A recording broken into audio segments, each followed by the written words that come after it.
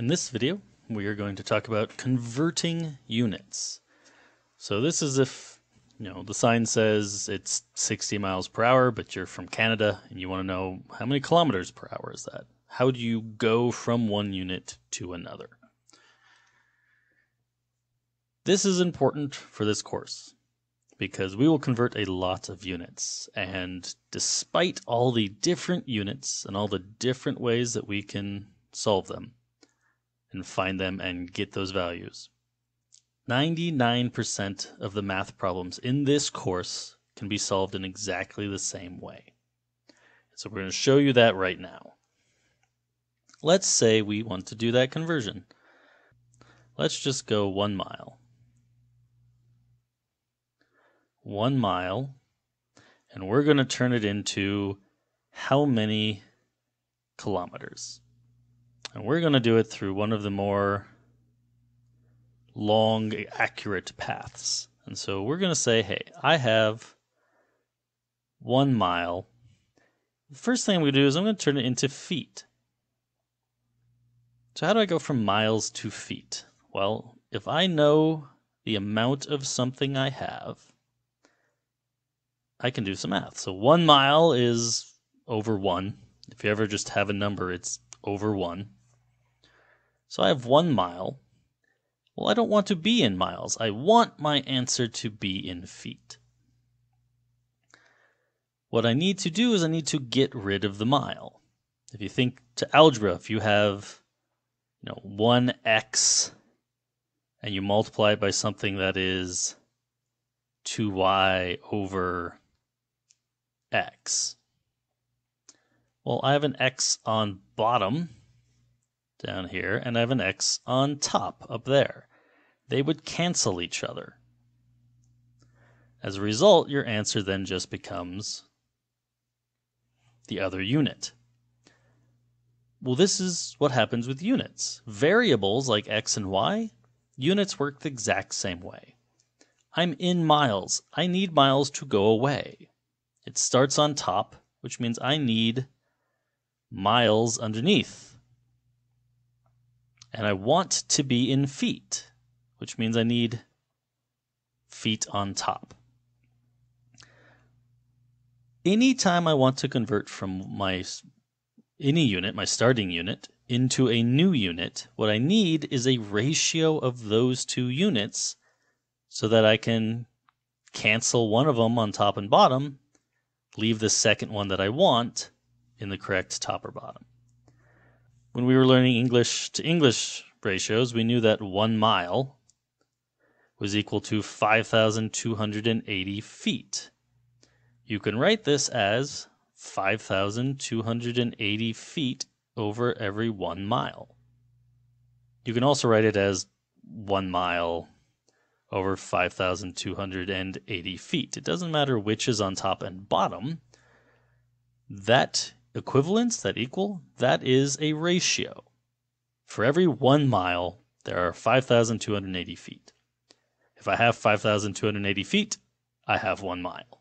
So it doesn't matter which is on top and bottom, except I want to get rid of my miles, so I need to pick the arrangement that puts the mile on the bottom. In this way, my miles will cancel when I divide. My feet, well, I'll multiply by foot, and I'll have foot left over. And so my answer is 5,280. This method is used to convert every unit we want to convert. And so after feet, well, if I'm in feet, I can go to inches. I have 5,280 feet. I want to get out of feet and into inches because I'm trying to solve my inches. This means I need a ratio of feet and inches. Well, in every 1 foot, there are 12 inches. So 5,280 times 12 divided by 1, we find 63360. It is 63,360 inches. And I can keep doing this. I can go from inches to centimeters, we had that ratio. It was every 1 inch was 2.54 centimeters. This was the perfectly accurate English to metric length conversion. And I can even go from centimeters to meters and from meters to kilometers. Remember, our original question was, 1 mile was how many kilometers? Any specific conversion, I just take my first value, find a ratio of that value to my second value, divide out my first value, and end in my second. So my miles, I found my ratio of miles and feet to convert to feet. My feet, I found a ratio of feet and inches to convert to inches. I can take my inches, 63,360 inches. I can get out of inches and into centimeters. 1 inch is 2.54 centimeters. This will tell me how many centimeters a mile is. And that is 160,934. 160,934. Technically 0.4. So I have my centimeters. Well, if I want to get from centimeters to meters, 160,934.4 centimeters. Get out of centimeters and into meters. Well, there is 100 centimeters in every 1 meter. I'll move my decimal twice, and so 1,609.344 meters. And my final step was meters to kilometers, 1,609.344 meters. If I want to get out of meters and into kilometers, well, I need a ratio of meters and kilometers. Remember, a kilo contains 1,000 of the other thing. And so in a single kilometer, there will be 1,000 meters. So I'll divide by 1,000, my meters will cancel, and I will have 1.609344 kilometers. Through this series of calculations, I went from 1 mile to 1.609344 kilometers. This is the extremely accurate conversion of miles to kilometers. And often you will see that 1 mile is approximately 1.609 kilometers, which means it's not perfectly. There is a little bit of extra. And so, well, on Earth, that doesn't matter a lot normally. If you're trying to shoot a spacecraft at Mars, that little bit of extra adds up very quickly. And so depending how accurate you need, you may or may not use all those values. Watch the video on significant figures for more information on that. But what we've done here is we've shown how to convert from one measurement using one system to another system. Let's try another example for that. Let's say you're driving and you are going 13 miles in every 1 hour, or maybe riding a bicycle. Well, how fast is this? Let's put it into some metric. Let's say, hey, how many meters per minute am I going?